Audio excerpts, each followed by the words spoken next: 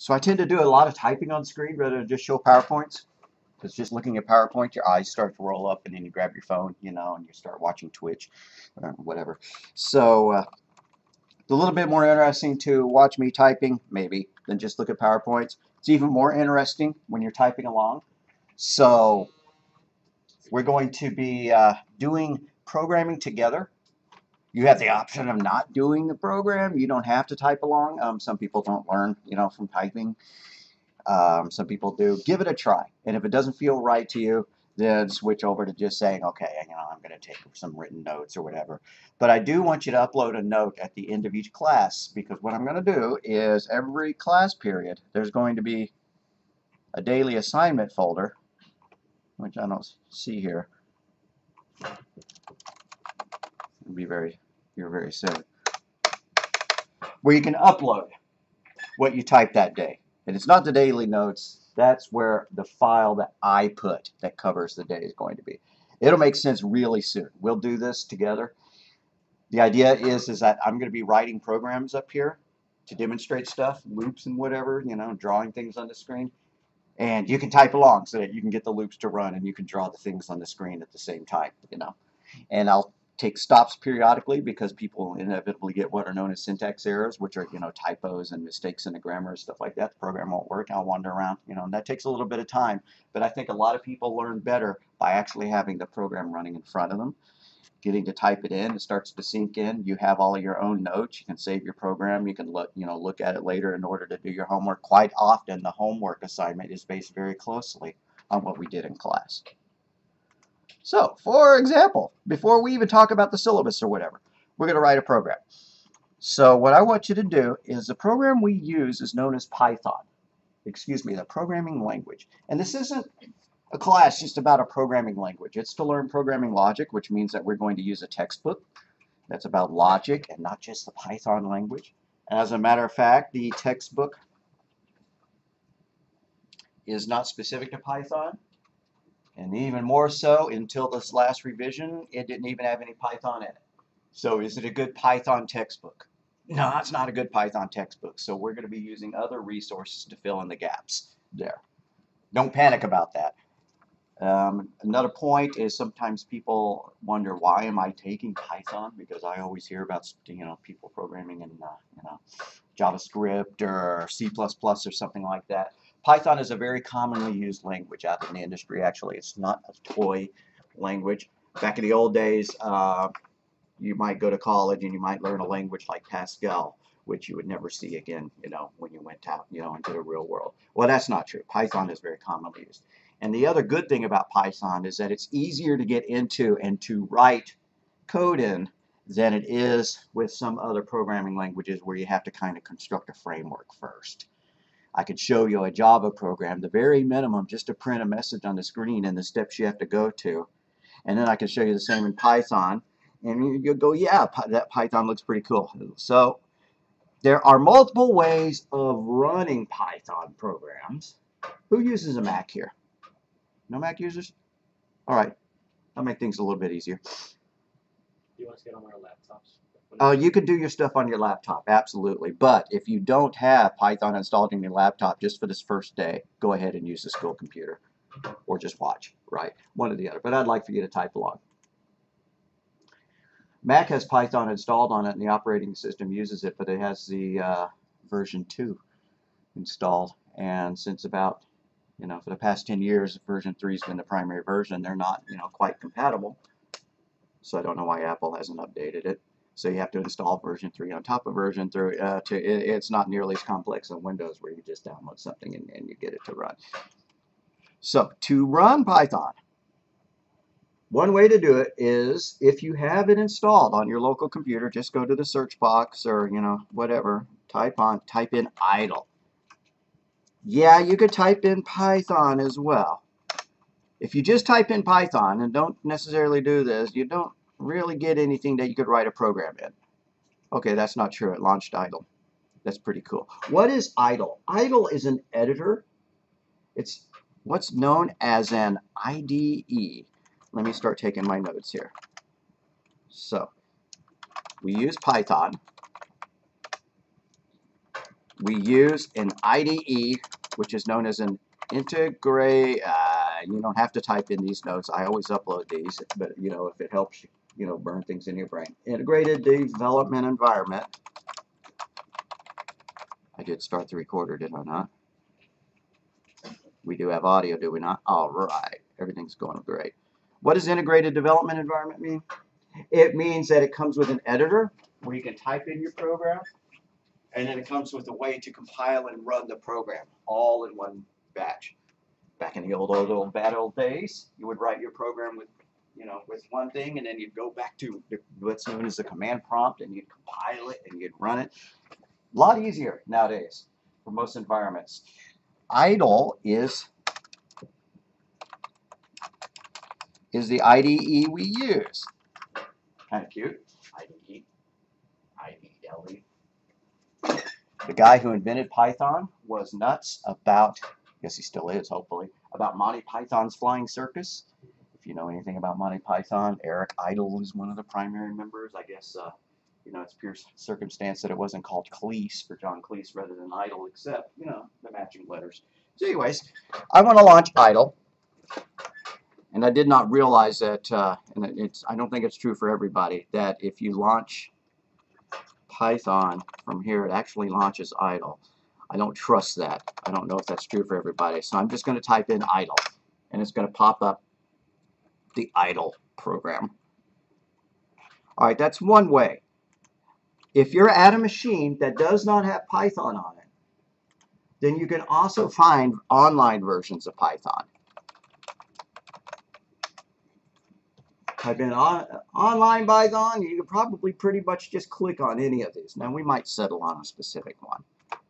Right. But if you click that, again, you get a little editor where we can start typing stuff and then we can run the program. Yeah, we're going to use Idle in here. It's already installed on it. Is it the only development environment you can install? No, there are lots of others. If we type in something like install Python, well, you know, Python editor. If we type in Python editor into Google, we'll see other ones. Something called Real Python. There's one called PyCharm. There's all sorts of them, and they all have their strengths. PyCharm, I believe, is installed on these machines. We launch it, and I'm showing you lots of options just to, you know, for it to kind of gel, and then we're going to kind of ignore them. But if you feel like exploring them, the more you explore, the better programmer you become, right? Just like if you're going to be a gamer, if you only played one game, you're not going to be very good when you move on to the next game, right? You know, the more games you get, the more the logic gels until you pretty much know what kind of thing you're going to do when you sit down and play an RPG or something like that. So I try to give you background knowledge. So we're not going to use an online one. Maybe we'll do that, you know, just a switch. I recommend, strongly recommend that you install Idle on your home computer or your laptop. If you have a laptop and you feel like bringing it to class and typing along, that is awesome. Why is it awesome? Because everything you need, you know, you go home, you already have everything set up. You can just do your homework, you know, in the same environment that we learned at school. That's cool. Of course, if you don't like bringing your laptop around, you have a big old Alienware, you know, that's, you know, this tall and whatever. Yeah, you can figure that out. Where was I going with that? If you don't install Idle on your laptop, you can still do your homework, right? Just by using one of these online editors. It's much more convenient to do it inside. Well, maybe I won't say. Maybe convenient is not the right word because, wow, that looks pretty convenient. It's right there. Right. But it doesn't save your work. It makes it harder to submit your work. Just a really good idea to have the environment on your local machine. You can't install new add-ons to make Python behave differently if you're doing it online. Strongly recommend you go ahead and install it. And we'll make a little detailed list of the things that I want y'all to do for the class. It's not like you just have to remember off the top of your head. So, close the online, load up Python shell, or load up Idle, you know, search bar Idle. It comes up with what's known as the shell. What is a shell? I don't know if any of y'all are old enough to have ever used DOS programs, right? You're going to play Wing Commander or something like that. DOS looks something like this, right? This is what people did in the, in the 80s, up to the 90s until people switched over to using Windows. And it's just an environment where you type in commands and you can run programs. Well, when you run Python, it does the same thing. It launches a command prompt, but it's a Python specific one where you can write Python programs and you can run Python commands. That's what this is. I can execute Python commands. So when we launch idle, we get the shell. You might be able to configure idle so it goes straight into a programming window rather than the shell. But basically, our program is divided into two parts. There's the shell, and then there's the editor. What is the shell for? It's for entering commands and just seeing what happens immediately. It's the difference between telling somebody what to do. I point at you and I say, I want you to step forward 3 feet. I want you to pick up the computer. I want you to push it off the desk. Right. Not a good idea. But I'd be giving you commands. Or you can write a program. What is a program? It's a series of instructions. It's a series of commands. So instead of me telling you to stand up, push the computer off the desk, I give you a piece of paper that has all those instructions on them. Right. So that's what the shell is you enter commands into it. And it runs them right away. It runs them on the spot. Interactive. And then the editor is where you enter a series of commands and save it as a file. You're going, why aren't you talking about the syllabus? Because syllabuses are boring and we're going to be here for a while, so let's do some fun stuff first. So save it as a file and then run that file. That's a program. A program is just a series of instructions stored in a file. So when you save it as a file, that's called the source code. Also called the program. Also called the script. Why do we have to have several different terms for everything? Well, just because there's always more than one way of looking at things. And programming's been around since the 40s, and each time somebody invents something new, they call it something else, and then if it catches on. So anyways, so we will be writing programs which we can nickname scripts. The programs are our source code, and then we run that file. Well, let's do that. Well, first let's check out the shell. I said that when we launch idle, we get the shell. All right, I'm going to enter a command. A equals 3. Print parentheses A. It did it right off the spot, right? There. I've done it. I've done something in Python. I made it do something. Yes, sir. You had a question? I just said, Pardon me? I just said, okay. Oh, okay. Got it. Sorry. Okay. So, right? We could write a program as complex or as simple as we wanted to right here in the shell, except it's not really a program. It's just a series of commands. I'm telling it what to do on the spot. B equals A plus 2, right?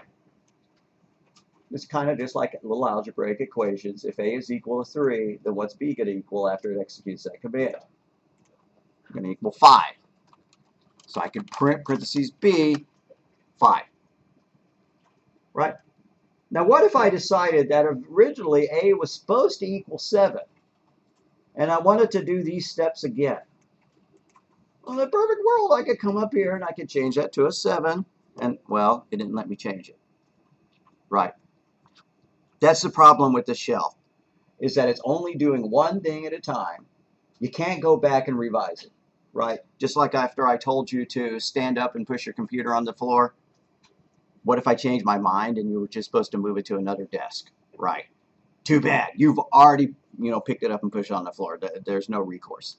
That's why we write programs, where we could put all of these commands into a program. And we're going to do that now. File, new file, I recommend that the very first thing you do is you save your program. And there's a very, very bad place to save it, and you have to pick your good place to save it.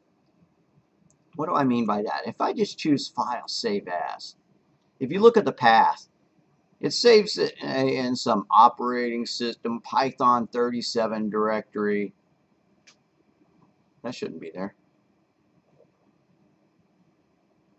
Somebody managed to save something into the root directory here, right?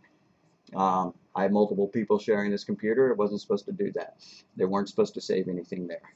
I'm going to have to leave a note on the desk saying do not store your programs. Why? Because this is the guts of the program, right? It's like you've installed Call of Duty on your home computer, and then you decide to start saving your Word documents into the Call of Duty directory. Not really a good idea. Might work for a while. You might break the program. And when I say break it, you might really, really, really break it to the point where Python won't even run just because you saved a file into this directory. This directory actually should be read-only, except then we would not be able to install, plugins to make it work differently. Never install anything into the directory that says Python 37. If you do it by accident, then it's not probably going to break your program, your Python install, but it's risky. So instead, you're going to want to make a directory somewhere to save your stuff. I don't care if you bring a flash drive. I love flash drives. I love them so much that I lose them within a week of buying one. Let's come up here, and I'm going to make a new folder.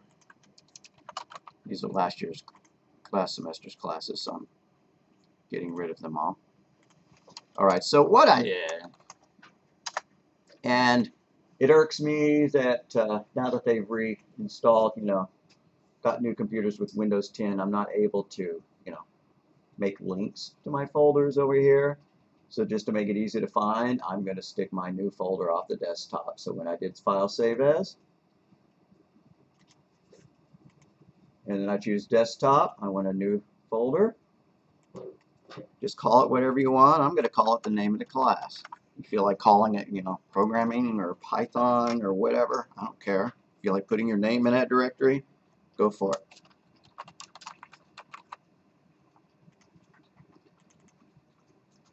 There, we're good to go. I have a directory, and I need to write a program. I need to give it a name. I don't care how you label your things. You just kind of want to make them easy to find. You could call it June 3.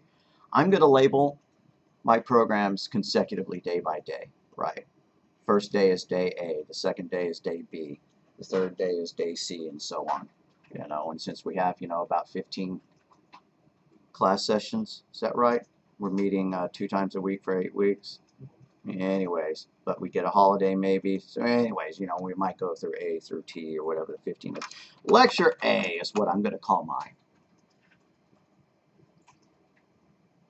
You might be tempted to make it say lecture space A. Program source codes should not have spaces in them. Again, it probably won't break your program. In some languages, you cannot create program file names with spaces in them. Kind of old school. If you gotta have spaces, you could always use an underscore. Anyways, I'm just going to call mine lecture A. Not going to give it any additional information. If you feel like tacking your name onto it, whatever, lecture A. All right. Now, what did my program do? I think it started off with A equals 3. I think I made a capital A here, and in my script I may have made it a lowercase a. Doesn't really matter as long as I don't mix them up. And what do I mean by that? Don't type this. I'm temporarily going to go back to the shell, and I'm going to say C is equal to A plus 3, right? Z is equal to A plus 3. Whoops. Whoops. Totally messing that up. There we go. Boom. Syntax error. A is not defined.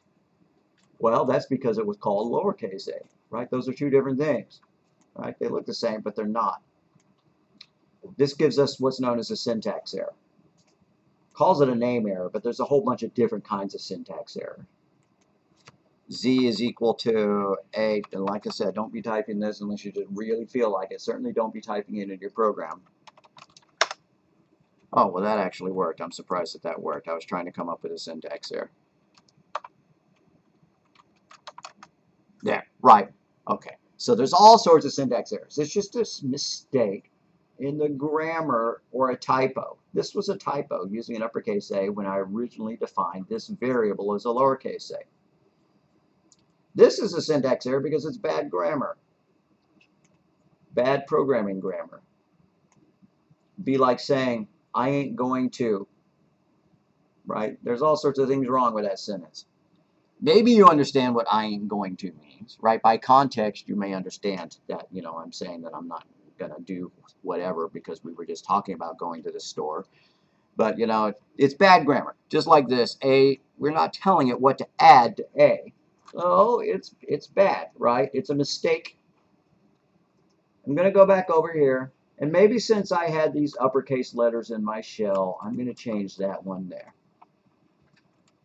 And then I'm going to say print, parentheses A, just like the first 4 lines of code. It's cold. Wish I brought a jacket. Then B equals A plus 2, print parentheses B. I try to make it easy for y'all to type along. I try to say all the parentheses and stuff like that. At a certain point, I'm going to expect you to know that when I say print, you're supposed to add the parentheses. So when I say print, or when I say print B, at that point, you're supposed to just type in print parentheses B, right? Hopefully, I narrate it close enough that you don't have to be staring at this. Not all of us are touch typists, right? And I try to go slowly enough so that everybody can keep up. If I'm going too fast, slow me down. You know, because I can type, you know, 120 words a minute. I just try not to because not everybody can. Okay, I'm ready to run my program. Now, quite often I save my program without even mentioning it. I just hit Control S to save my program. I do it out of habit, not to be sneaky, right? But I can hit Control S, it saves the program, and I'm ready to run it. How do I know that it's saved or not? If I make a change, there's an asterisk up here that indicates that it's a not saved program. Is that a big deal? Not really, because when I choose to run it, if it hasn't been saved, it will ask me on the spot. So how do I run my program? I choose Run from the menu, Run Module. Source must be saved, okay? Yeah, but if I had done a Control S beforehand, I wouldn't have had to do that. Run Module. And there, it ran it inside the shell, right? We still see all this old stuff, but we see our new program here. But you see the difference, right? You see that here I wrote a program. Here I just gave some instructions. A program is a series of instructions. We did everything the same, right? The first 4 commands are the same, but the advantage here is that I can change something. I can say A is equal to 4, and I can rerun it. I couldn't do that here. I couldn't edit the prior instructions up here. And I could email you this, right? I could put it on a flash drive and copy it onto a different computer, right? I couldn't do all that. Okay, now, almost every class, for the first few classes, whenever I sit up here and I start typing in code, people start typing it into the shell. This doesn't work. We're not going to hardly ever do anything in the shell. Just by habit. As soon as you load up idle, just click File New, just out of habit, right?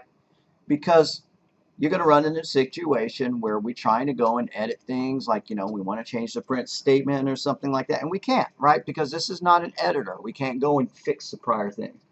Quite often, I'm just going to close the shell. I may close the shell every time I run something. Why? Because it's got all this messy stuff. If I close my shell, easy to know which one, it's just called shell. Then if I run my program again, run module, there, right? Nice, fresh, and clean. I like doing that.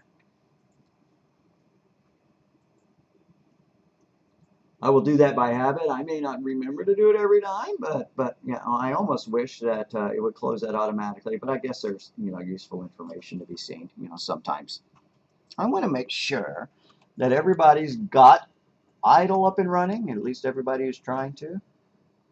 that everybody's got a program written and that everybody can run it. So I'm going to pause the recording and do some walking about to make sure that that's the case. All right, that's a really boring program. We're going to make it a little bit better. And then we're going to go and do the syllabus. All right, let's make it a little bit better. First thing we're going to do is we're going to add some information to the program so that if we ever open it up again, we know what we're looking at. This is what's known as a comment block. And I want you to add one of these to the very top of all of the code that you do. If I get, I may make it a hard and fast rule that you don't get any credit for homework if you don't put this kind of stuff up at the top. Well, I'm going to put that this is lecture A. If it's a homework assignment, homework 7, you could do that there. I'm going to put my name, right? You could put something else useful if you wanted to, like the name of the class, And then you could put a description of it, right? What are we doing? Well, I don't know what we're doing yet, so I'm not going to put a description. But, I did put what it was, who I am, why I did it. I could even put the date. That's useful information.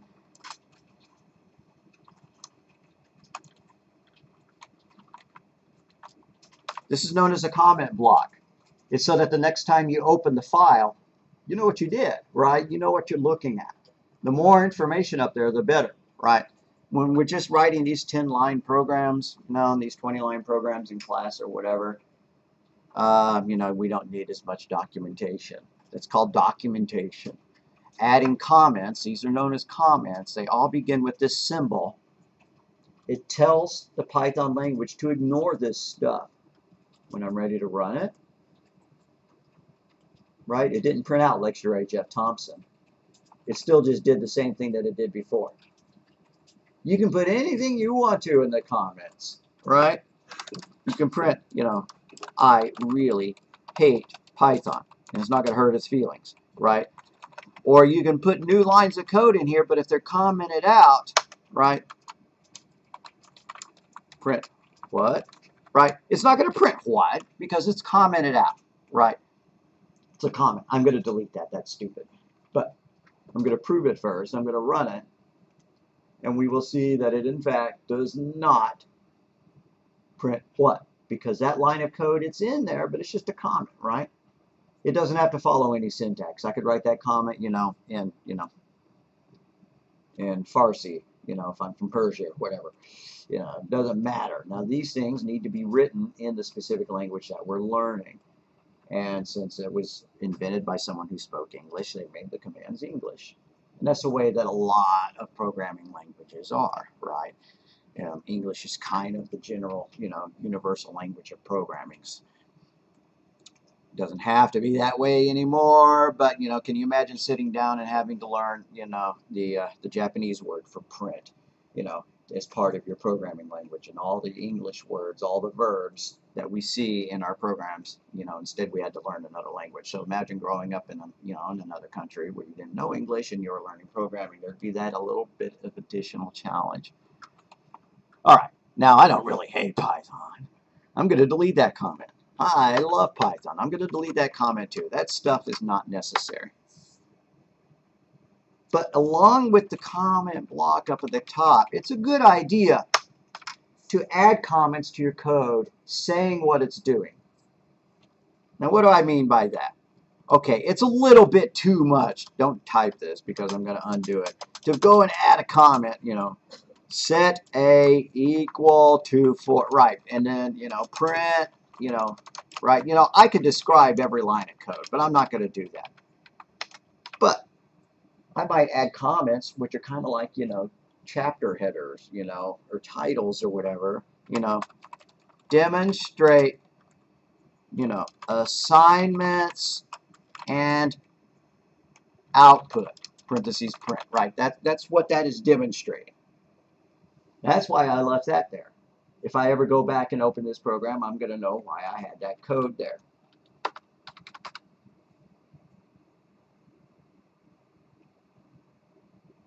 Going to run it one more time to make sure I didn't break it. Why do I say that? Could adding comments break your code? You said you could type anything you wanted to up there. Well, you could kind of break it. And the reason I say that is that there's a different form of comment. These are what are known as single line comments, right? Each one is its own line, right? I could put a comment here, and you know, it's just a single line. But if you want, you can put multiple lines of comments using quote, quote, quote. I'm going to demonstrate it, and then I'll probably, yeah, I guess I don't have to delete it. But here's what a multi-line comment looks like. It starts with triple quotes.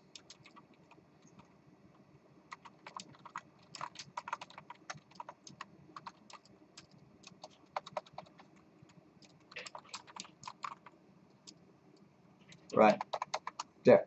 It's a multi-line comment. Why? It just spans multiple lines, right?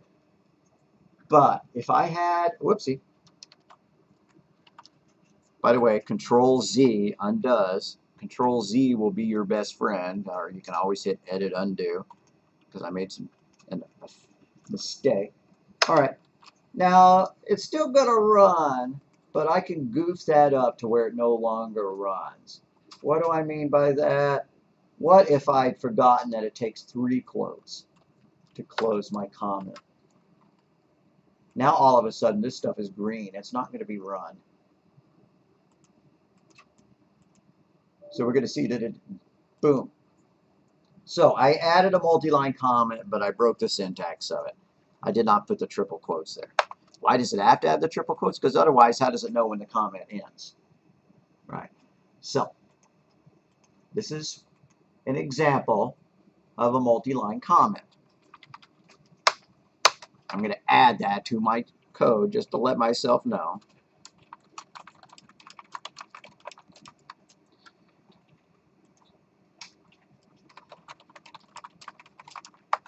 All right.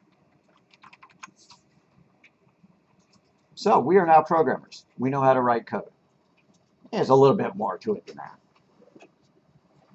But we're off to a good start. Now, if I was going to write this in the Java programming language, I would launch what's known as NetBeans. I would have to create a new file. I would have to create what's known as a class. A class is something that's already got like 10 or 20 lines of code in it before it even lets me type in stuff that does A is equal to 4 and print A, right? So Java is a common beginner programming language, but it's not a beginner language. Neither is this really, but it's so much easier to get something, to go from nothing to something in this programming language than it is in some others, like C++ and Java. Alrighty. I'm going to close this for now. Looks like I'm missing some stuff up at the top of this.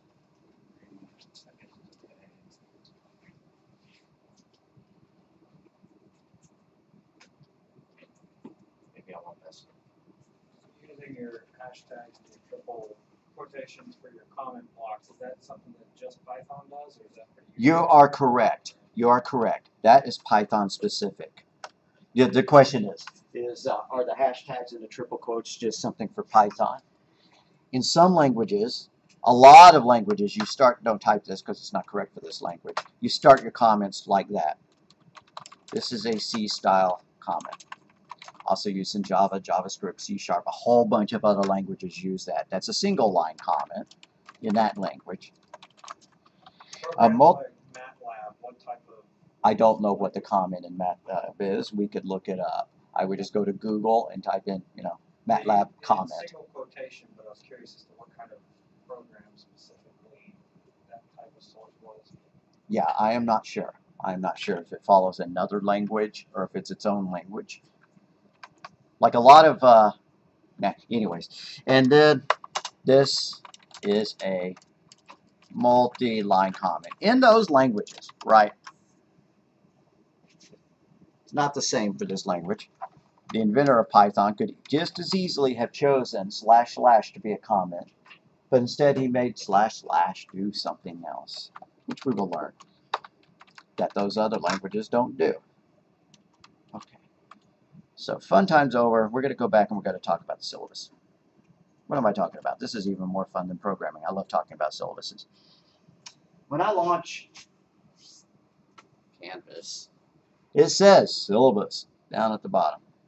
I wish it didn't say that, but if you click on that so-called syllabus, it shows you some due dates, right?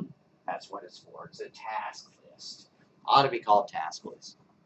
That's not where our syllabus is. Our syllabus is going to be over here in modules. Now I could probably, as I become a guru in Canvas, I know that I can push this up like to the top of the thing here. Maybe I'll do that, but if I start messing with this and customizing it, it's going to look different from your other classes, so maybe I ought to just even stick with this.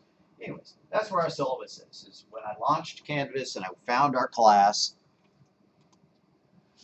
I clicked modules, right, access denied. Oh, I'm in student view, that's why.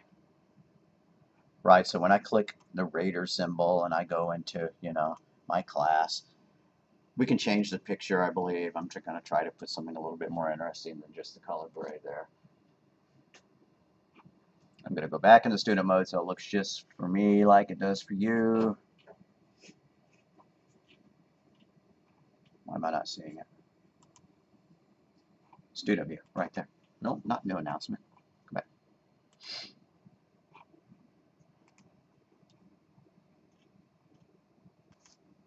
Student view, just for me.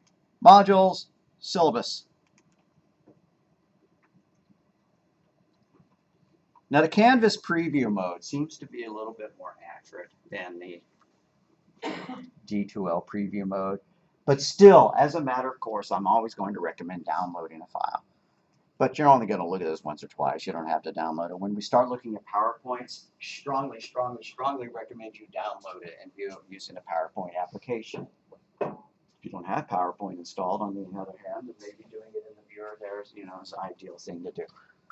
So, I like downloading things. I'm not going to do it for this one. If I wanted to, I could click on the file name. I could go and I could save it into my programming directory. Load it up. All right. And yeah, I should have saved it as a PDF, but I didn't. Almost everything can view a Word document anymore anyways. Your phones can, so, you know, whatever. Alrighty. Here's our class. 1113, our section number. Hope that's right. Fundamentals of Programming Spring. What are we going to be doing? It looks like this doesn't like the fact that I had an extra space there. Introductory course to develop both procedural and object-oriented logic. Okay, well that's all, you know, all green to us, whatever procedural and object-oriented is. Those are very important terms. Right now, all we care about the fact is that we are learning logic for problem solving utilizing several programming development tools and techniques, including flowcharts, pseudocode, and a programming language. Now these are all three very different things. I pity the people who are watching this at home. Well, I guess I could Google it up. But a flowchart is just a series of symbols with some writing in the blocks, right? It's not a program. You draw a flowchart and it doesn't do anything, right? It's just to look at. It's like drawing, you know, a little hand map, right? You know, just pictures on it and stuff like that. It doesn't actually do anything, but it's useful for outlining the logic. And then there's pseudocode. What is pseudocode? Pseudocode is just a loosey-goosey written description. Like, if I go back to my notes file, which I've neglected for a while, you know, set A to 3. Then print, you know, A.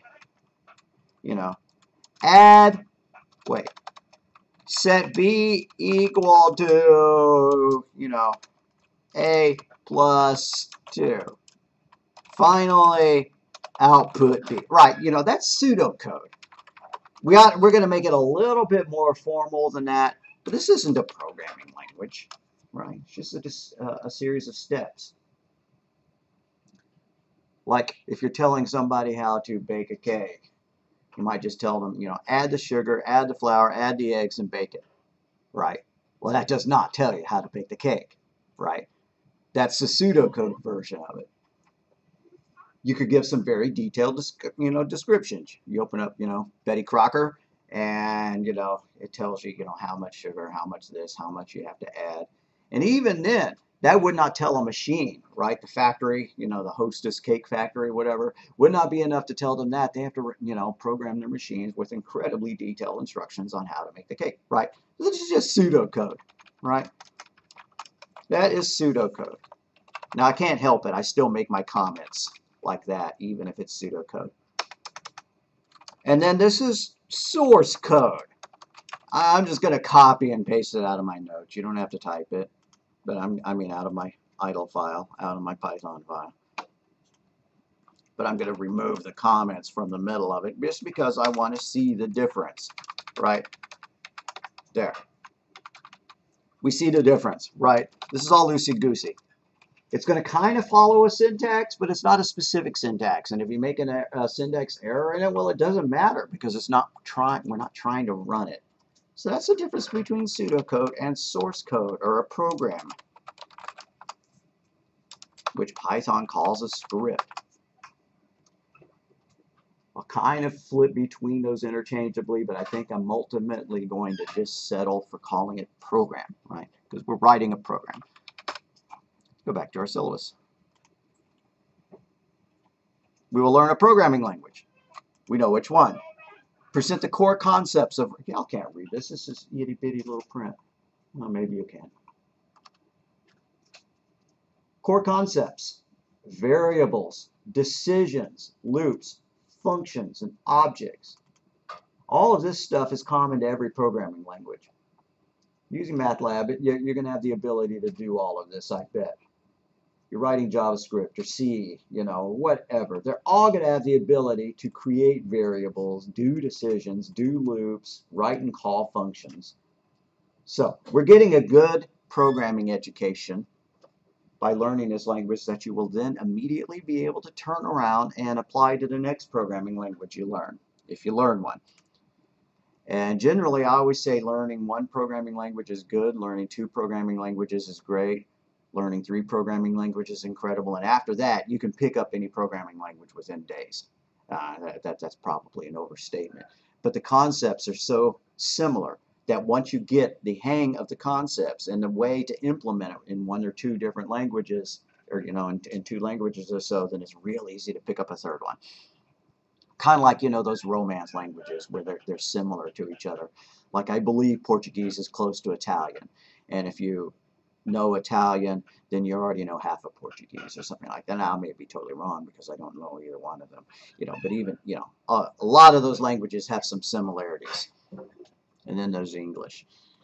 This course will present that. It's designed to assume no programming experience. If you know programming, if you took 4 years of Java in high school, that's pretty awesome. Could be that you're going to be bored some of the time, but I'm going to try to make it interesting anyways.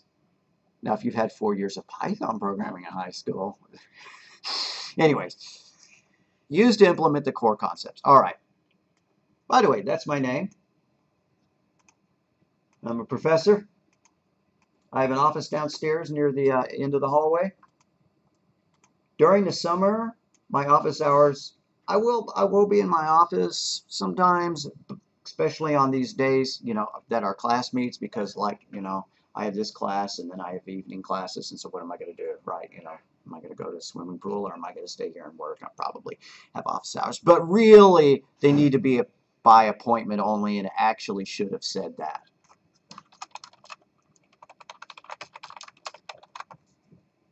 I hope this is not the wrong version of the, because I pretty much remember typing that. All right, well, I guess we'll find out if this is the wrong version. This is my phone number. Here's what I would ask you all to do. Even if you haven't been typing in any code, whip out your communication technology of choice, your watch, your microwave oven, your phone, and send me a text message, please. Text me at, and if you need the area code, it is 405, of course, 898-7767. Add me as a contact, right? And give me the class name and your name, right? This is CIT 1113. and your name is Edgar Poe. No, I'm kidding. Don't put Edgar Poe.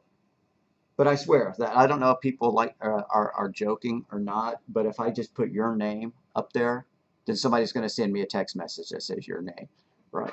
I ought to put Tony Stark or something, you know, make absolutely sure people know that I want your name, not, you know. So, anyways, and then why are you sending me this text message? Because it's a great way to communicate with me. If you, somebody did it, I got a ding. I hope to hear about 10 dings before we're done. If you're programming, you're stuck, you just take a picture of your code, you text it to me, I'll probably within seconds be able to tell you what's wrong with it. Now, of course, you know, if I'm driving or if I'm in another class, it's going to be delayed, right? But it's a really good way of interacting, right? Because otherwise, what are you going to do? Well, I got a syntax error. You know, you call me on the phone. I'm not going to be able to help you. I'll say, email me the code. No, I'm not going to ask you to email me the code because then I have to go and check. You know, if you can take a picture and send it to me, then we can work much faster, right? I can just circle the line that's wrong and send it back to you, or I can say, okay, change that print statement to say blah, blah, blah. Yeah, really good. And don't be shy about texting me. Some people, you know, some students are shy about contacting the professor. Please don't be shy. I'm begging you to contact me.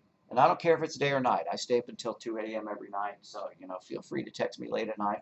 And I also know how to mute my phone and my iPad. So never feel shy about texting me. It's possible that I'm going to say that what we're talking about is too complex to handle over text. But most of the time, it's not. All right, did I really only hear 2 dings? I'm hoping I'm getting more than 2 messages. Don't make me stop this car. All right. All right, I got 4. Come on, guys. Show me some love. All right, 5. We'll go. You know, just because you didn't do it now doesn't mean you can't do it later. The other reason that I like to have people's text messages numbers is so I can communicate with you real fast. Why would I do that? I see there's a tornado warning, right? I don't want y'all to come to class that day. I'll blast out a message, assuming that I'm not caught in the tornado, right? Or if I'm sick, right? I have a tire blowout on the way here. I can text y'all, right? Rather than just email and hope that y'all know. Okay, so two-way communication is good. All right.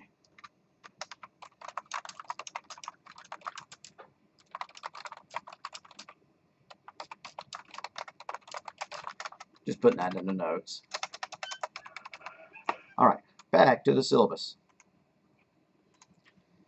Of course, I do have an email. Everybody here has a raider.rose.edu email address. So if you slip up and put raider dot in there, it's still going to get to me. I have my Gmail address configured to forward to me, so no sweat, but that's the official one. All right. We all know what room we're supposed to be in. Delivery method, hybrid, lecture and online. What does that mean? Well, it means that we have Canvas and I can post instructions there, you know, and I can send y'all email and, you know, and you're going to be submitting stuff like that. So it's not just come in and, you know, sit through a lecture. We use a program. We use an online thing as well. So you really do need a computer to do the assignments, right? Could you try to do the whole thing on your phone? Could you try to do the whole thing on your tablet or your iPad? No, I'm not talking about something like a Microsoft Surface or some awesome convertible like that. I've had people try to do this class on a Chromebook, something like that. It didn't really work out too well for them, but they were able to do it, you know, for the most part. Really, you need a computer. And yeah, these other devices are computers, but all of us have computers because otherwise how would we play our awesome games? If you don't have a computer, there's a computer lab right over there with IDLE installed on it, right next door to us. So you can pop in there and do your homework if you need to. Or, you know, go over and harass your friend, borrow their computer, install stuff on it. They'll love you.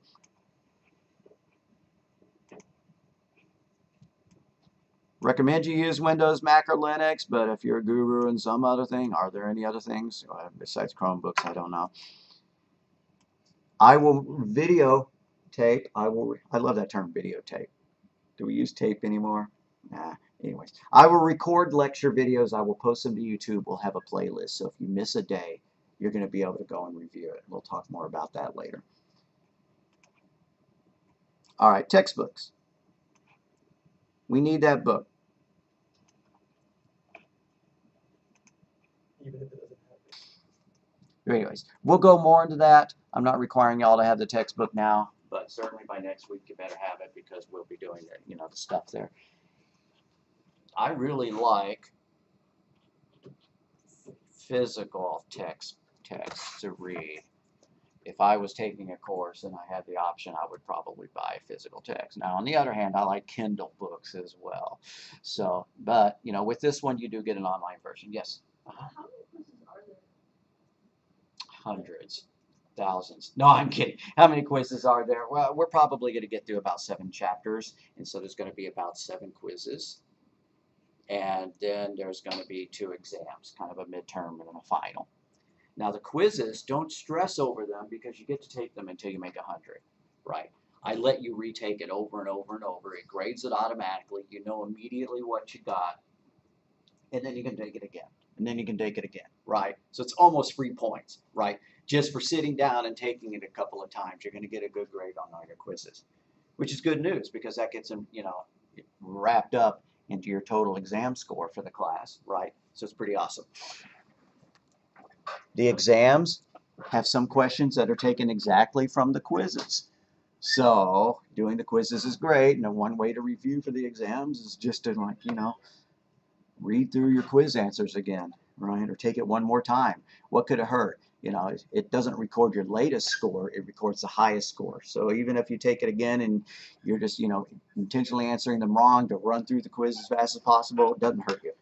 All right, then we're also going to be using this textbook, How to Think Like a Computer Scientist.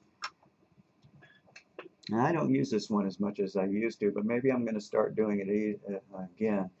This text, Open Book Project, for a while I just taught it using this, right?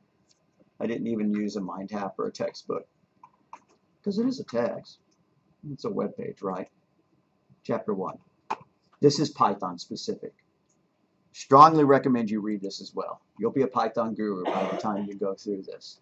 Strongly recommend you use this. We'll be using it in here, right? Because the textbook, although it does cover Python, not Python specific, right? So there, we might learn some things by learning it. It's always a good idea to have more than one resource. There will be a link to this. There's supposed to be a link inside Canvas where it said, you know, modules, online books. I'll see if I can tack it on right over there. Not listing there for some reason. Neither Cengage. I will add those by the end of the day so that we can access them. Once you purchase Cengage Unlimited or MindTap Access or whatever, your instinct is to go and log into Cengage and then try to figure out how to get to the class. And you may get to something that asks for a key. The professor's supposed to give you a key. No. In this case, in this class, you're going to register for our specific class. You still have to, you know, by going to, you know, Canvas and clicking on Cengage. And that creates it. That hooks it up. Just like you're asking about how you're going to be able to access the material, you know, once we do it. The first time you do it, that's how you're going to do it. Is you're going to go into Canvas, then you're going to find the Cengage, and you're going to click the link that takes you into it, and that configures everything, rather than being prompted for like a login key, which is what will happen if you try to get to it the first time for Cengage. Now, I'm just going to make some notes here that a lot of people have trouble with Cengage because Cengage requires cookies, requires pop-ups. 9 out of 10 people have cookie blockers and pop-up blockers and stuff like that. When you're trying to register for Cengage and you start getting errors, it's going to give you a complaint saying that it's the professor's fault. The instructor did not set up something correctly. It's lying. It's putting the blame on me. Needs cookies, needs pop-ups. So, when you're trying to set yourself up for this, if you start getting those error messages, try disabling your pop-up blocker, right? Try, you know, disabling your ad software, anti-ad software, but you can do that on a site-by-site basis, right? I use something called Ad Block Pro. Canvas is not listed here, but it can be as something that I want to allow. Right now it's configured to block ads on Canvas. Well, I don't want it to block ads on Canvas. There aren't any ads on Canvas, and it could just interfere with the functioning of the site. So I click that. Now I have a cookie blocker as well, right? And, you know, a URL filter. Well, I don't want to filter anything on Canvas, so I'm going to disable that as well. Technical name for that is whitelisting, right? Blacklisting is when you forbid something. Whitelisting, okay. So you're going to want to whitelist if you try to run it. Now, if you click on a Canvas link and it works beautifully, you're not going to have to stress, right? If you just flat out cannot figure out how to get Canvas to work with your browser, just switch to another one. Try good old Microsoft IE, right? You know, still comes with all the computers. It doesn't have bad blockers installed and stuff like that. And then see if you can register and get it to work that way, and then start going back to your favorite browser and getting it to work. Just make sure you can get it set up. We'll work through all that at a certain prompt. I'm just warning you right now. That's why I took the time to do that, is that Cengage requires cookies and requires pop-ups.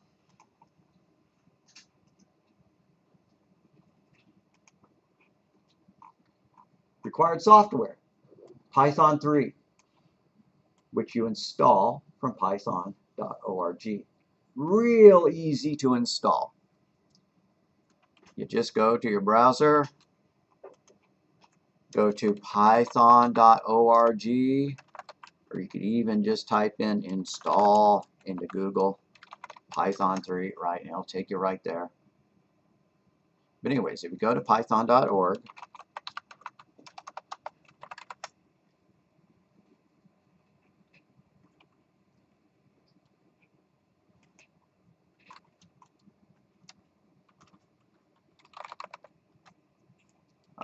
you're going to click on download. Download the latest version for Windows. Right. Real easy to find. Download it, save it, run it. Now, if I try to do it on these machines, right, I don't have permissions to do that on a school computer, so it's not going to work. That's how you're going to install it. Okay. So, upon successful completion of the course, the student should be able to understand fundamental concepts and general principles of programming. Again, we're going to see these terms: loops, decisions, states,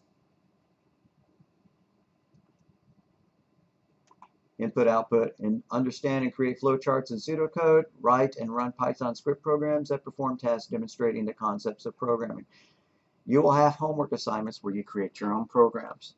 You have to do homework in the class. You can't just come in and you know, show up for class and not pass the class. You have to do some homework as well. Grading scale is pretty boring. 90 is an A, 80 is a B, 70 is a C, and so on. A lot of people do not consider me a difficult grader, right? My goal is for you to make a good grade in the class, but you have to put some effort into it, right? But I try to be reasonable, right? If you're making an 89, I'm going to go, you know, round you up, you know, to an A and stuff like that. So the way the class is broken up point-wise, so your programs are a third of your grade. Attending class and uploading the stuff that we type in, or even just a document that says you're here. I'd rather you type in the stuff as we type it, is worth another third of your grade. And then the quizzes and the exams. Now, I'm really sure that we have the wrong version of this, and I hope it is not incredibly botched, right? Quizzes plus 2 exams. I must not have uploaded it, and it's probably got 30 references to D2L where it needs to say Canvas. I will fix this and upload the corrected version, replace the word D2L with the word Canvas, right?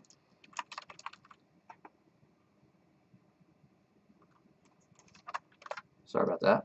Really thought that it was here. All right.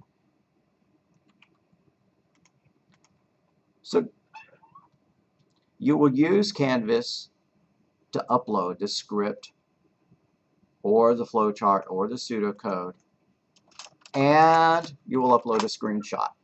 You only have to do this for your homework, not in the lectures. You don't have to take a screenshot. What's a screenshot? You probably know what a screenshot is. It's just a picture of what's happening on your screen. You don't have to whip out your phone and take a picture.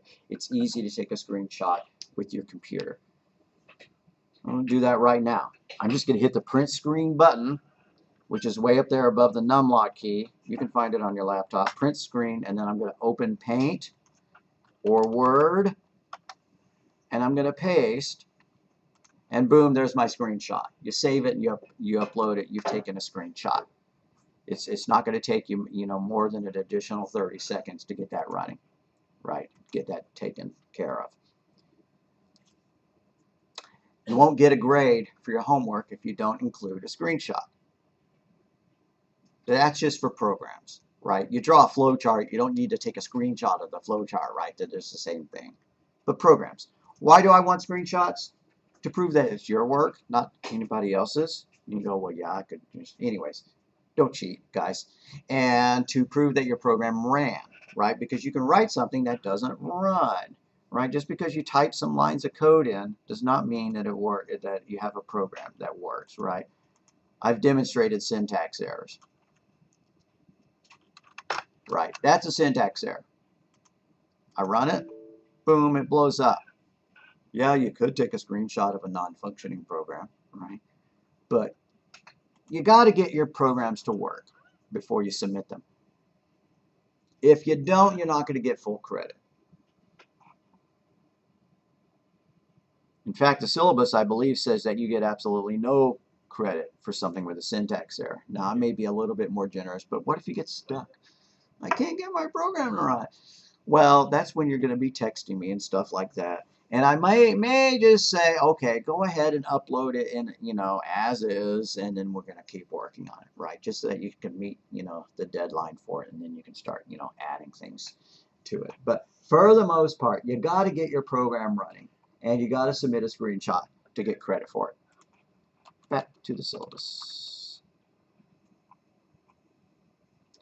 So using the Canvas assignments link for our class, you're going to upload that stuff, and you must submit a screenshot for the program, showing the program running. Don't just take a picture of the code.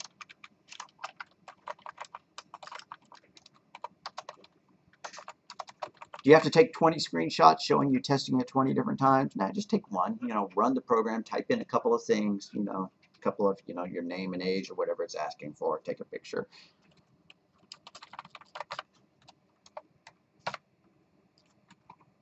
Grading policy, programming assignments must run in order to get any credit. If they have syntax errors and won't run, you'll only get 1 point out of 100 for the assignment. Partial credit may be awarded for assignments that do not meet full criteria. What does that mean? If I told you to write a program that set A, equal to number and then added 2 to the A, and you forgot to do this part, right? You only did the first part, well, maybe that's half credit, right? But there's some good news about getting partial credit.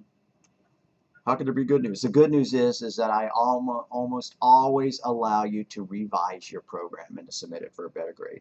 Just like those quizzes in D2, quizzes in Cengage and MindTap, I let you take them over and over and over. Same thing for your homework. You don't get it right, revise it, upload it again. All right, unfortunately that needs to go away. There's no more bonuses for getting your homework done on time. Programming assignments are due 1 week from the day they are assigned, right? So I'm never going to come in on Monday and say you have to do something by Wednesday. But it is going to be due, Sunday night so that we can look at it Monday, right? So it's due a week from the day that it's assigned.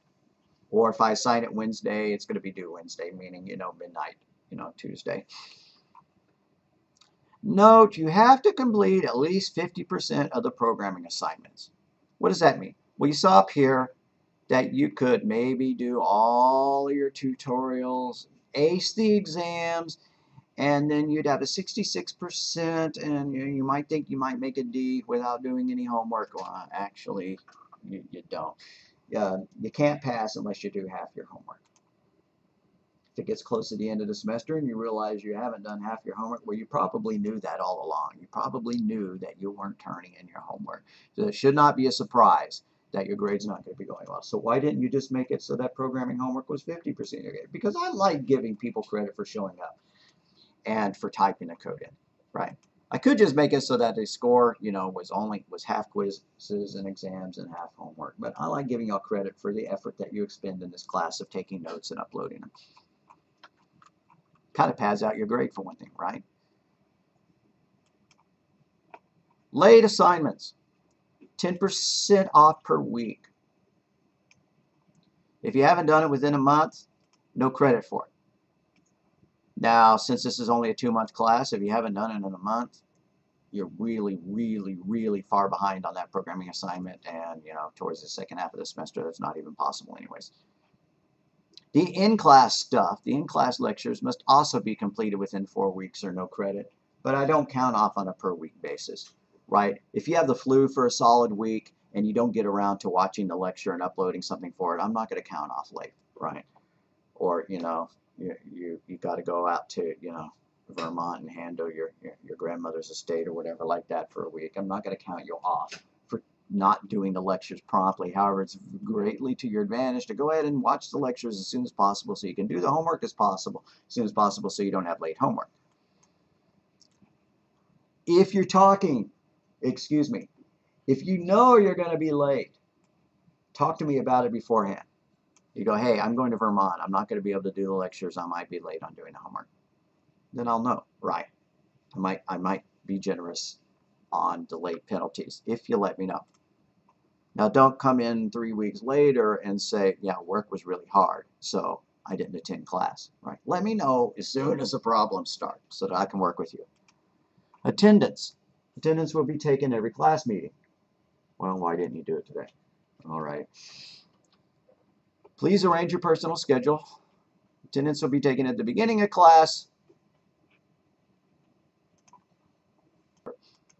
On the other hand, I don't take off for attendance, right? So you don't need to tell me in advance that you're going to miss a day just to prevent losing some points for attendance. You don't lose points from attendance. On the other hand, I do want you to upload the lecture notes, right? So you watch the videos, and we'll go into that. But you don't get taken off for attendance. But as a general rule, students who attend classes and do not miss many days perform better in the course. Incompletes. Nowadays, we're not supposed to give incompletes at all. Maybe you've heard of incompletes. Well, I made it halfway through the course and I didn't finish it, so I got an incomplete. What we're supposed to do is give you an F, or give you the grade that you had at that point, right? Yeah, you've completed 70% of the course, but then you had to, then you had to move away and you weren't able to complete the course or whatever. No incomplete. Instead, you get that C or you get that F, but I will work with you past the end of the semester if you need to. As long as you've been letting me know, what's going on. And so that takes the place of the incomplete. That's just a college, a business school policy. I didn't make that one up. I don't even know how to rewrite that to match that. Just know that there's no such thing as an incomplete really anymore. If you don't complete the class, you won't get a good grade in it. It'll be recorded on your transcript. But that if you've been talking to me about your challenges, I might let you work past the end of the semester.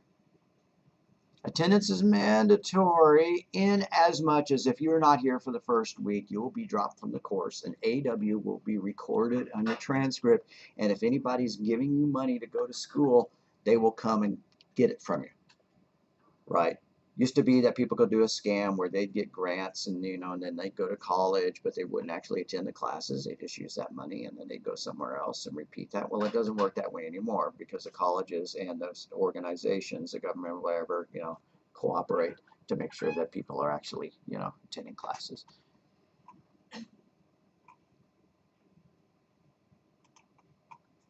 Obviously, y'all are here, so that's not a problem for you. Just know that in the future, you always need to attend the first week of class. Now, actually, I've had somebody not show up for the first 2 weeks of class, the first 3 weeks of class, then get around to trying to log on, finding out they couldn't log on, send me an upset email. Well, I didn't know attendance was necessary. And I said, well, did you read the syllabus? No, I didn't read the syllabus. Did you do any of the work? No, I didn't do it. You weren't attending the class, right? Just don't do that. So what are you responsible for? Check Canvas for updates. Having access to Canvas and MindTap or Cengage. Please read and use the required text. If you're paying a bunch of money for that thing, you may as well be using it. Keep up with the schedule. Complete your in-class and homework assignments. Turn your assignments in on time. Complete the MindTap exercises. I'm going to say quizzes, but know that MindTap calls them exams. I like the term quiz better. I wish MindTap called them quizzes. And asking for help when needed. All right. And this is just common courtesy. Please silent your stuff, right? Your phones or whatever. Don't just think that putting it on buzz is good enough. I might not hearing it buzz, might not hear your phone buzz, but the people, you know, on the, I've had complaints afterwards, and if I hear complaints, then I'll talk to you about it, right? Getting a bunch of text messages and the phone's going bzzz, bzzz, the people around you may get unhappy. So, no game playing during class, no watching YouTube or Twitch streams. Don't put anything on your screen that's more interesting than I am. That's a pretty low bar, right? So, the only thing you should have open on your screen is, you know, Idle and maybe Google if you're looking stuff up in a textbook or, you know, the stuff that we're learning in the class. And I've had people, you know, be watching, you know, videos during class. Just pop open, you know, Twitch or whatever, and I didn't realize it until 3/4 of the class, you know, and it was distracting to people behind them, but nobody complained. They didn't do well in the class. If you're doing something that requires you to minimize it as soon as I walk by, you should not have been doing it. Now, am I a jerk and I'm going to point at you and tell you not to do that? Probably not. I might mention something after class, but don't do anything you feel guilty about doing. And I know people are going to be checking their phones and stuff like that, and that's one reason I make y'all type along with me so that you start paying attention. If I feel the need to revise the syllabus, I will upload a new version of the syllabus and I'll post a notice of it in Canvas, right? So it's no mystery changes, right? You're not going to get to the end of the semester and then find out that I changed it so that exams are 70% of your grade, right? I will mention it in class, a notice will be posted. That's not going to happen anyways. What am I going to do? Provide clear instructions for assignments. If I fail in that, let me know. Don't just get to the end of the week and say I didn't understand the assignments. Or even worse, I could not find the instructions, right? If for some reason a homework file goes missing, I will always extend the deadline, right? It's not fair for me to, you know, find the instructions, upload them on Friday, and expect you to have it done by Monday. But if you notice a problem like that, let me know as soon as possible so I can fix it for the rest of the class. And maybe it's not a problem. Maybe I just didn't explain it clearly enough. Ask me about it. I'll give you additional explanation, and then I'll probably tell the rest of the class that as well. I will answer your questions. Post in person, email, phone, or text. Person is best, of course. However, you know, we don't have a lot of time to talk during class. Sometimes we can hang out afterwards.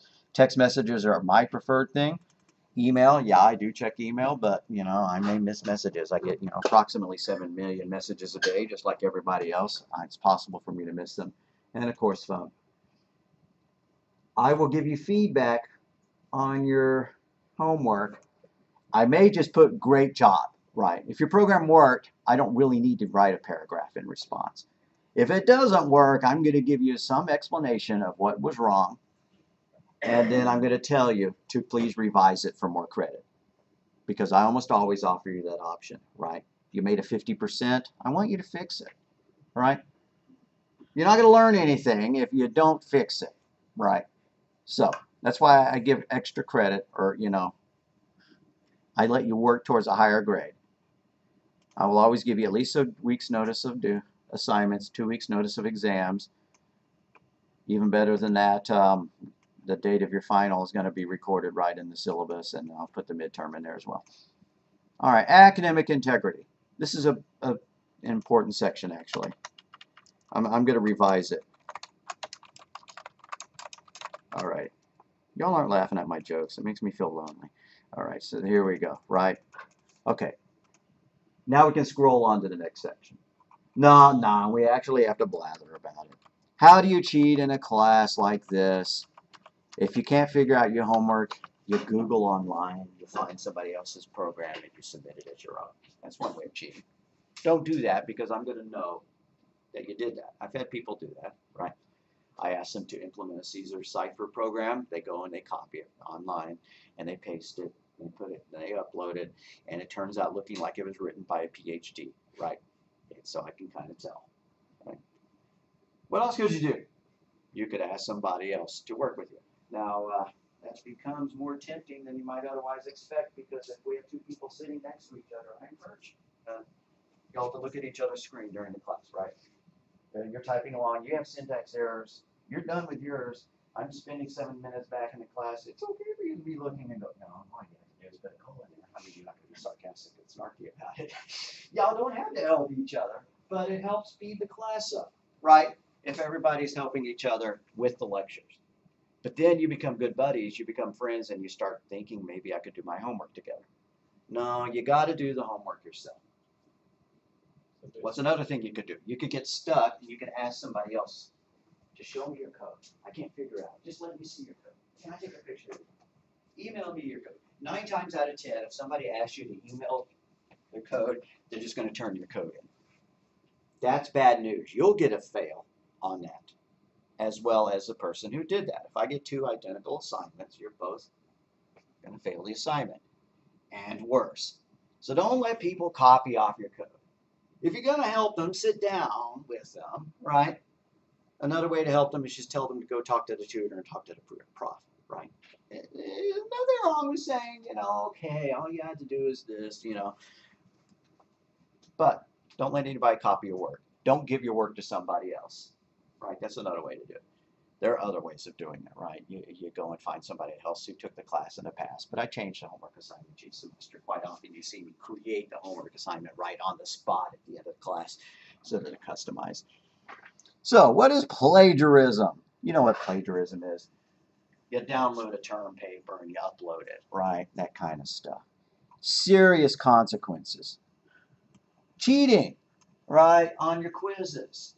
Well, I can't prove that you took your own MindTap quiz.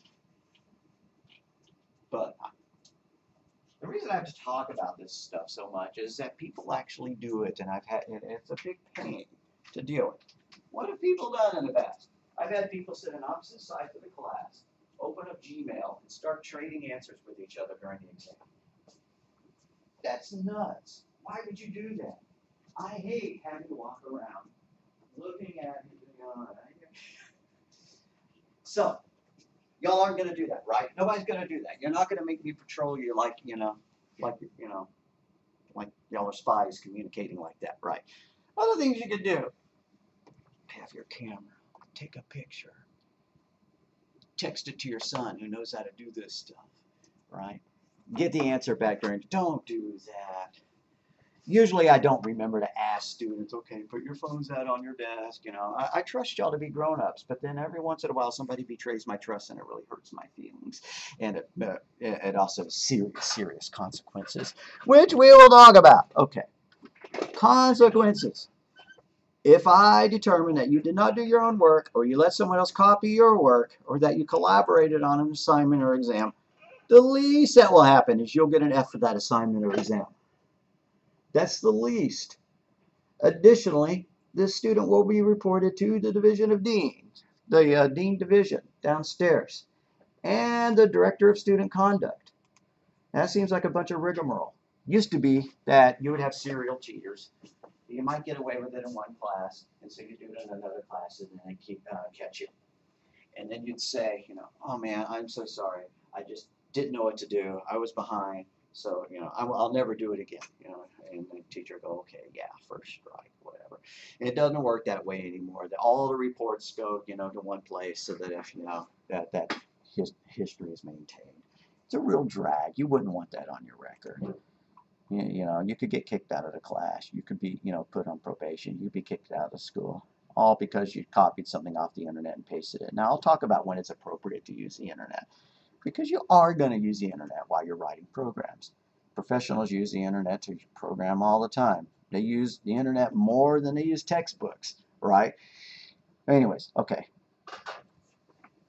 Enough bad stuff. Free personal counseling. If your life has challenges, things are interfering with your, with your academic career or your success in life, You can go get counseling. These are good people. I've talked to them before. They're pretty awesome. It's free. What's wrong with going to talk to them, right? Free and confidential. Student support services. Used to be called the Office of Disabilities. The languages always have to change, so now it's called Student Access Services. It's located in the Learning Resource Center. I'm not sure that's the right room number anymore. Call their phone number, Google them up.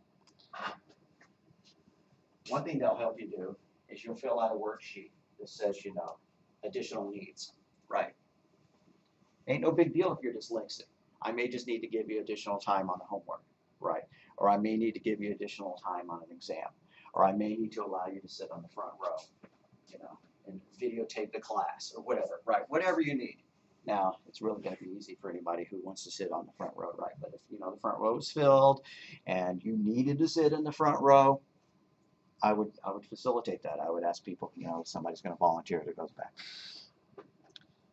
Then that worksheet's given to me, and you and I have a, you know, a record that we created an agreement that, you know, I'll work with you on it. Student email, everybody has student email. If you can't get a hold of it, call the IT help desk. The bookstore, you know how I get to the bookstore? I go to Google and type in Rose Bookstore. Right, I don't remember a URL.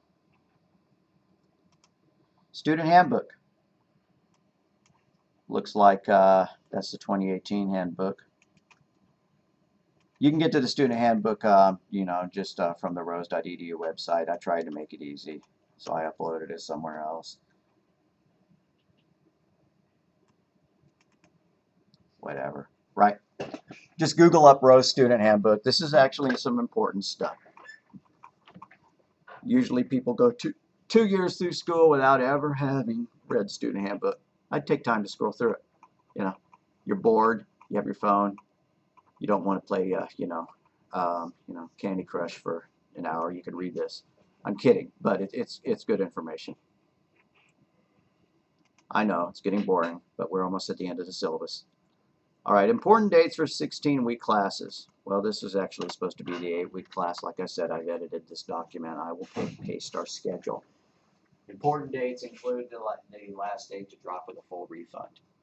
I think that may just be the end of this week or Monday of next week. So if you decide you don't like me, you want to get a full refund, you'll need to do that. However, the last day to drop is towards the end of the semester. So, you know, if you just get into total trouble, you could drop the course.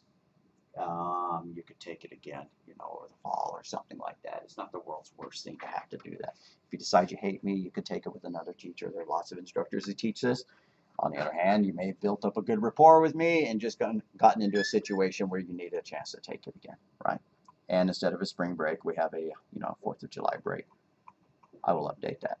Same with this. This doesn't help us, right? That's last semester. I'll upload the revised version of this. All right, guys. We've been talking a long time. If you need a 5-minute break, let's go ahead and stop.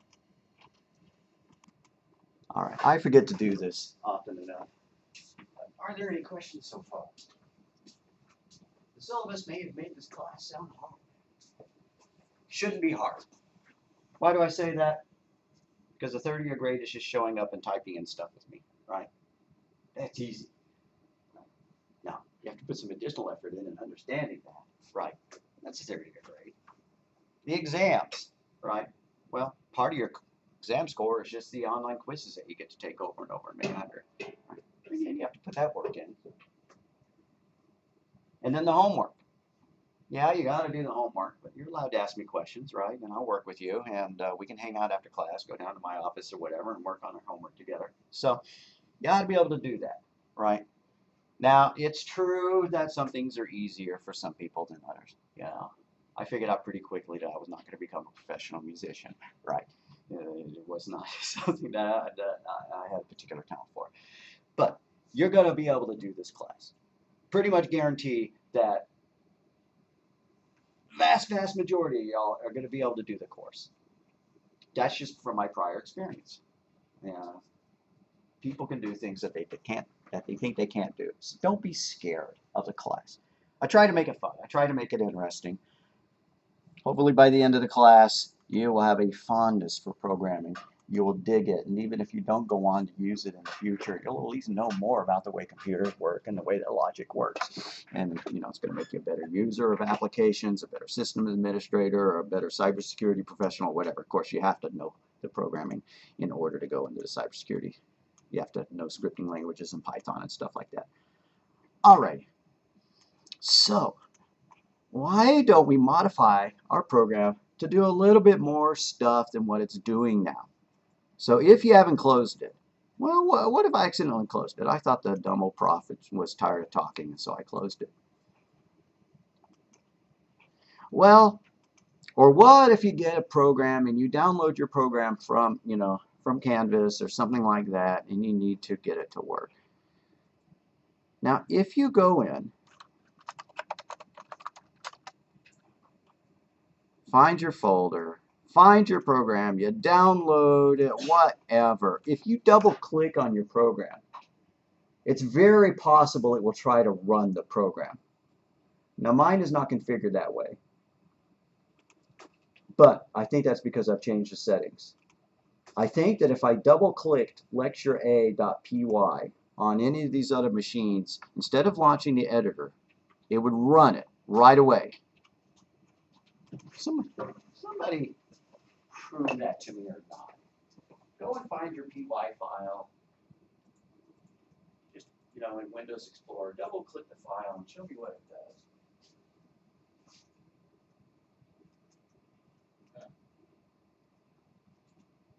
Alright, see, it loads up something lousy. These machines are configured to launch Windows, Python. Other machines are configured just to immediately launch the program in a black window and then close the window as soon as it's done.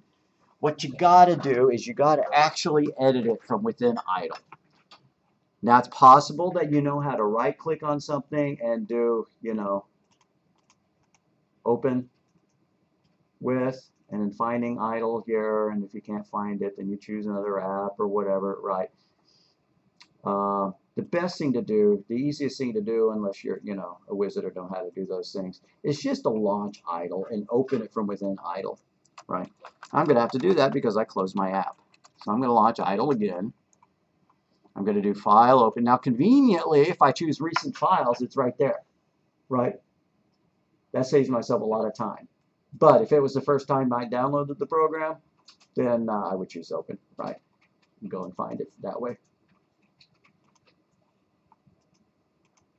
That's not such a big deal for this class, but in some classes, some programming languages like C++ or Java, it's a real pain. You can't just download the C++ file, edit, double click it, and then have a working program. It's a drag that you can't do that. You have to open it up inside the framework. You may have to create a project, import it, copy and paste it. It's a drag. At least idle, all you have to do is open it and choose open, and then you're ready to go. All right, that was the wrong one. Lecture A, that's the one I want. All right. Maybe I could do something else. We're displaying some stuff, but that's boring. Let's get some input. Let the user type in something. Name equals input, parentheses, in parentheses. Now this isn't enough. I'm intentionally making a mistake. Print, parentheses, quote, hello, end quote, comma, name. All right, now this isn't a good program, and I'll show you why. I'm going to run it. All right, well, it certainly didn't print hello. I don't know what to do. Now, as a programmer, I know that I'm supposed to type in a name because there's an input statement. I typed in a name and it said, hello, Joe. You want to tell the user what to type. So we could put a print statement beforehand, telling the user, or we could put the description, which is known as the prompt, right here inside the input statement. What is your name? Right, so now it says name equals input, parentheses, quote. And by the way, unlike some languages, this one lets you use either single quotes or double quotes, as long as you, close it with the same one. I like double quotes because that's how other languages do it. double quote, what is your name, question mark, end quote, in parentheses, and then print, parentheses, quote, hello, in parentheses, comma, name. All right, now it's ready to go. All right, what is your name? At least it told me what I'm supposed to do there. Now, just some stylistic points. If I had not had that question mark there, then when I ran it, and it says, what is your name? Yeah, I kind of know where to type it, but it looks tacky, and my name is right and crammed right up next to it. So you can spend some time to make these things look better, like what is your name, and then, you know, a space or two. I've gotten real fond recently of putting a little greater than sign before the end quote to let the user know exactly where they're supposed to type. Right? There. Kind of looks old-fashioned, right? But lets the user know where they're supposed to type. All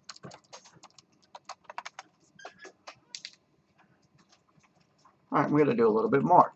Then we're going to talk about what we're seeing here in our code.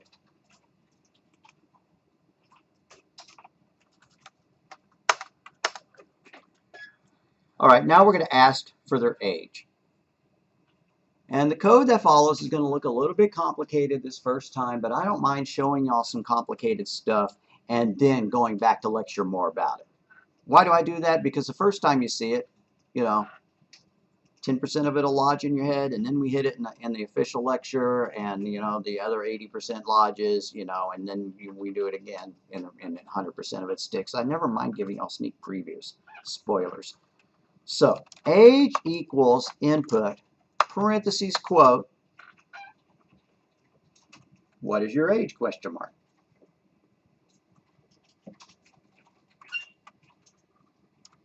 What is your age, question mark, space, space, greater than, end quote, in parentheses. Unfortunately, what they type in is just typewriter characters that have to be converted to a number that the computer can understand. So we're going to do that. We're going to ask the user for a number. Excuse me. We've asked them, but now we need to convert it to a number, like if we wanted to do math to it, because until we convert it to a number, it's just typewriter characters. So age equals int, parentheses, age, in parentheses.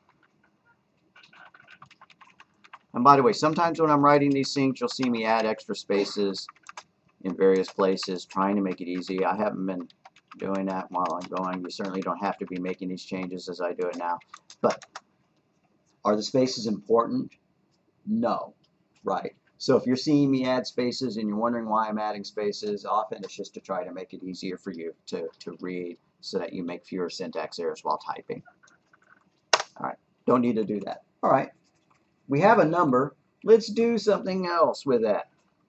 We're going to print the word happy birthday as many times as we type in our age. Like if we type in that we're 19, it's going to print happy birthday 19 times in a row.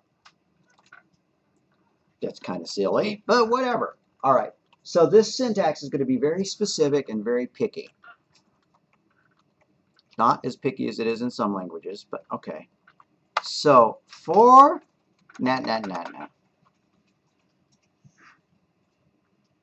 let's do x equals 1 on one line.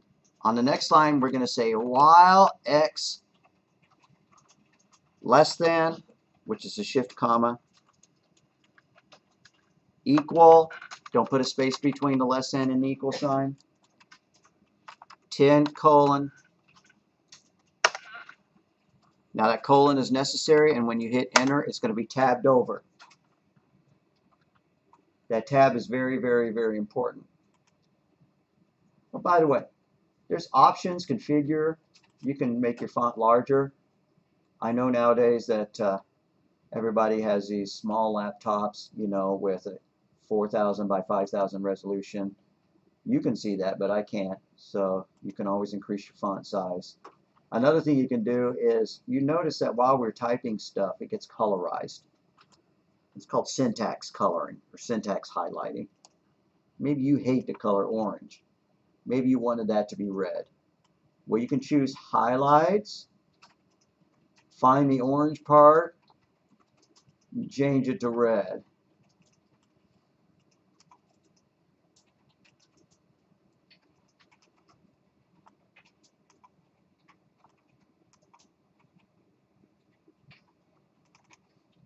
All right, I'm not actually seeing how to change the color, but we could, I'm sure we can. Yeah, just like that. Okay. Or there are entire themes. Idle dark, right? Okay, just showing you that. It's always a good idea to explore your tools. Can we close this window without that button being visible? Okay, fine. All right, so back to here. I type in that colon and I hit enter, it's tabbed over. Now in some languages the tabbing doesn't matter. In this language it's incredibly important. If you don't get your tabs correct, it doesn't run. That's one of the quirks of Python. In many, many ways, writing Python code is easier than everything else, but in this one, the tabs are incredibly important. It's one of the few quirks that makes it kind of, it becomes second nature though, and it tries to help you, right? But if I hit enter and it wasn't tabbed, I would hit the tab key. All right, print, parentheses, quote, happy birthday, exclamation mark, end quote, comma, X, parentheses. And I realize that this looks like advanced calculus or Greek or something to, you know, to some of y'all, and that's okay. Like I said, I don't mind showing y'all things in advance, giving you sneak previews.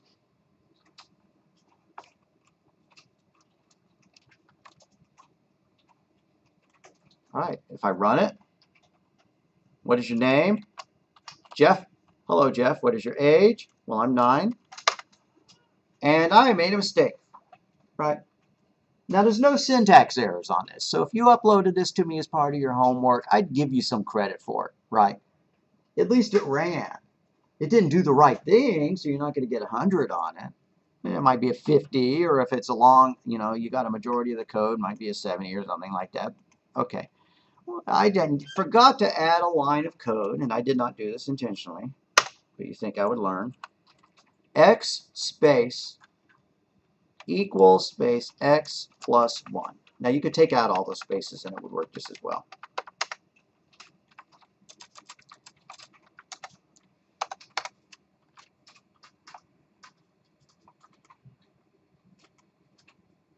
All right, what is your name? Jeff. What is your age? 10. And then it printed out happy birthday, and it printed it out 10 times. All right. I think we're actually just about done for today. We're going to end a little bit early just for today. We'll never do that again. We'll always use up our max time. I want to give ourselves time to talk afterwards if people need to talk after class, or, you know, and go get some coffee early or something like that. Everybody get this working. If you have syntax errors, no biggie. Get behind, wave your hand, and stop. If I don't pay attention to you, throw a shoe at me, I'll start.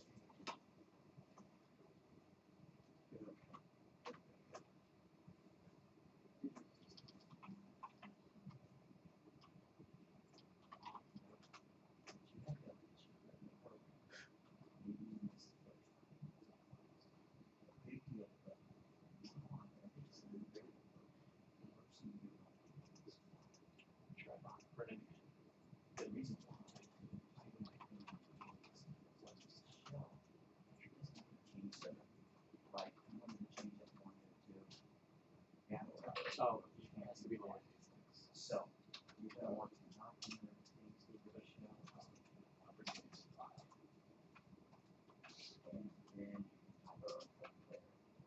also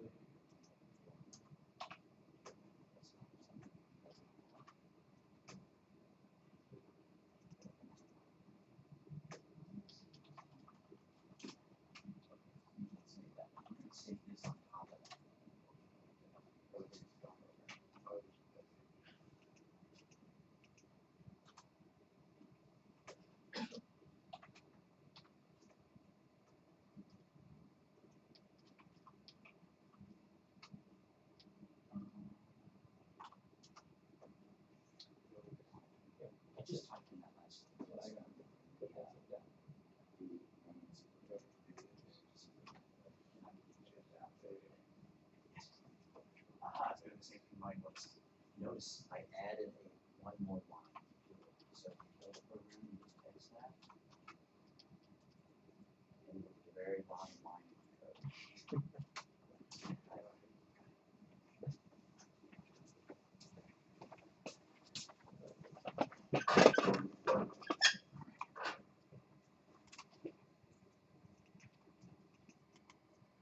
You don't have to take screenshots for the lectures, but I want you to do it just this one time so you know how to do it for the homework, right? If you know how to do a screenshot, great. You know, space out for a few minutes. If you don't, even if you're not done, doesn't matter, right? Get everything the way you want it on the screen. You know, smile, take a pretty picture. Okay, so what am I going to do? I'm going to try to put my code, you know, and my, you know, output. Whatever. Right. Now I'm ready for the screenshot. So I hit the print screen button. No one knows what that sysrec function underneath it means. All right. So anyways, and when I say that, if you Google it up, you'll see that I'm correct in that statement. I'm sorry, pardon me? Where's that button? The print screen button in this case is above numlock. Oh, and scroll lock is another interesting one that nobody knows how to use. So anyways, click print screen. Open up Word or open up Paint. Open up your favorite painting program.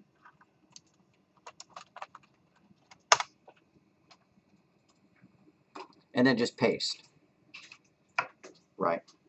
I always use keyboard combos, so I would type Control V. You may ask yourself why V means paste. But Control V is in vehicle, paste your picture, and then just save it, right? Doesn't matter what format, PNGs are great. If you saved it as a Word doc, great, save it as a Word doc. And put it into the same folder as your other work. And give it a good name, like Lecture A, or even Lecture A screenshot, if you like it. Those are the two files I'm going to want you to upload, lecturea.py and lecturea.screenshot. Now, some people like to get all fancy and make zip files that contain those things. You don't have to make zip files. You don't know how to make a zip file? Great. If you like making zip files and you want to submit it as a zip file, that's fine, but it doesn't make grading it any easier, so you don't have to do it. So lastly, we're going to need to upload.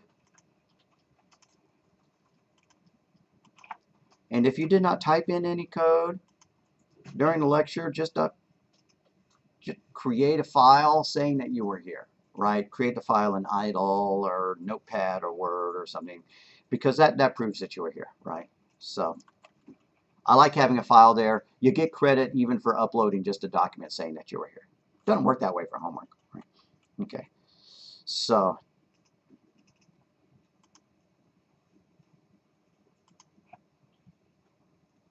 I need to submit into that folder. So I'm going to click on assignments. I'm going to click on A, first program. Today is A.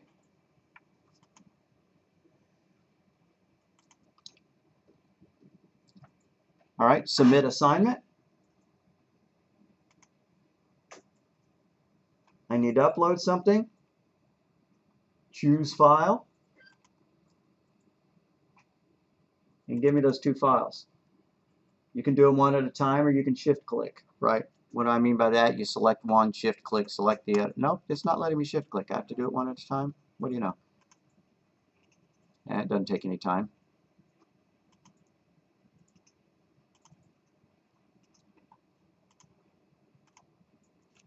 Now, there's this comments field. You don't have to add a comment. If your code does not work and you're submitting it anyways, to make a deadline or something, I'll feel a lot better about it if you put a comment in there saying that it doesn't work. If I open the code and it doesn't work, if it gets a syntax error and you did not give me that warning, it hurts my feelings. You'll get a better grade. You may at least get some points if you add some comment, right? Got his index error on the loop. Please help. Now, what was the real thing you should have done? Taken a picture of your code, texted it to me, and I would have helped you do it right. But you can put a comment there. Or, sorry this was late. You know, my grandmother was in the hospital. Whatever. Again, it'd been nice if you had told me in advance of it being late. But anyways, use the comments field judiciously. Or just, this was amazingly fun. I learned so much. Whatever you want to put there. Okay, click submit.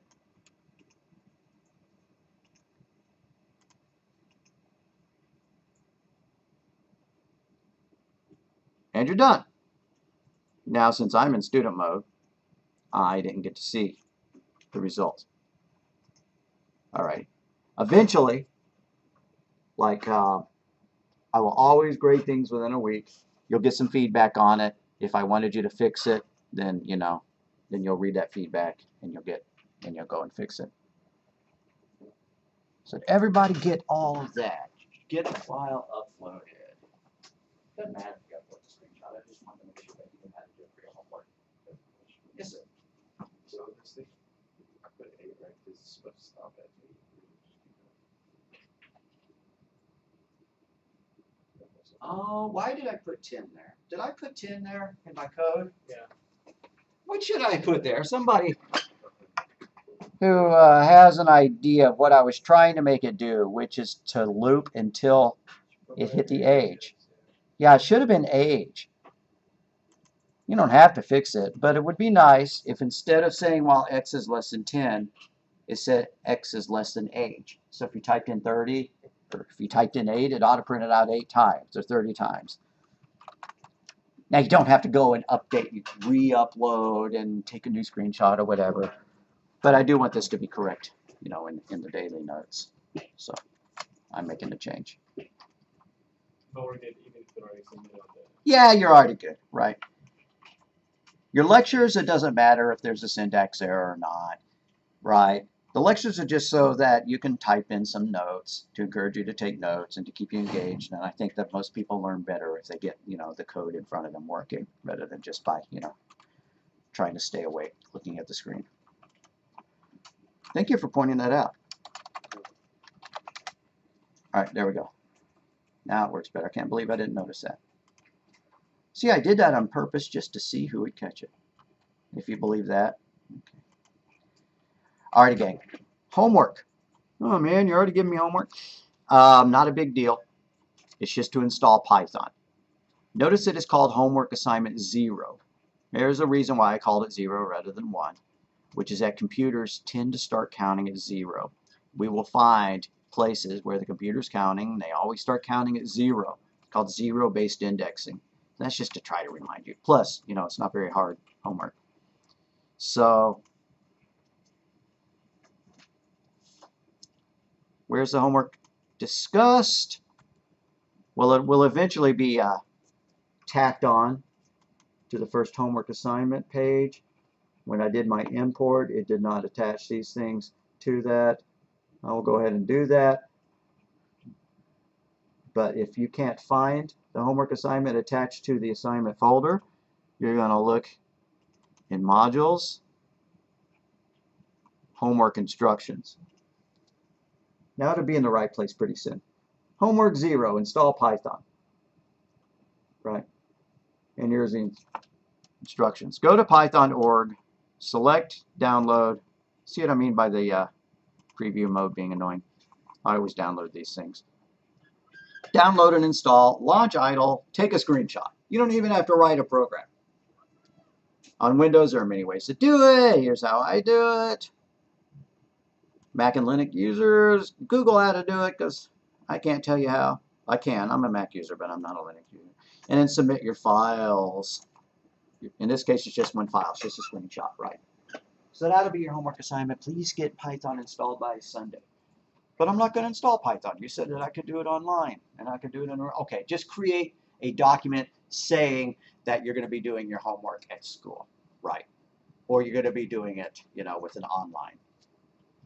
Do upload something, or else you don't get any credit for that, right? But if you tell me one thing or the other, yeah, I installed idle, and here's my screenshot, or you, upload a Word document, or whatever. letting me know how you're going to get your homework done, even though you didn't install Python, then we'll be good. You got 100 on it. Alrighty. Let's call ourselves done.